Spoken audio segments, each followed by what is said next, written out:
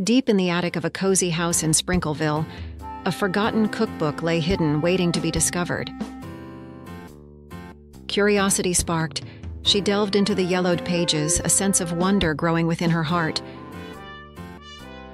The town buzzed with excitement as the aroma of sizzling treats filled the air, drawing crowds to the bustling square.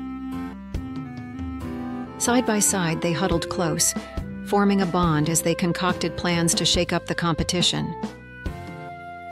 Through thickets and thorns they ventured, collecting ingredients that shimmered with an otherworldly glow, their task laden with challenges.